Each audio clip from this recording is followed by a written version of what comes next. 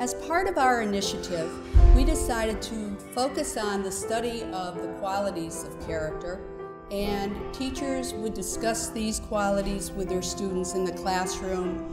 We would discuss what they looked like, how we showed them, and students would draw pictures of them. This is a picture of me making my bed at home. It's one of my big responsibilities. These people are holding hands.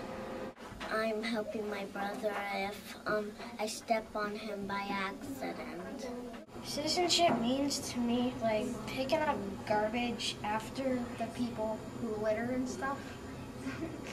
Bringing food to the food bank to help people who don't have food.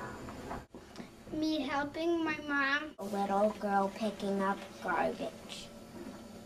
Giving clothes to the poor.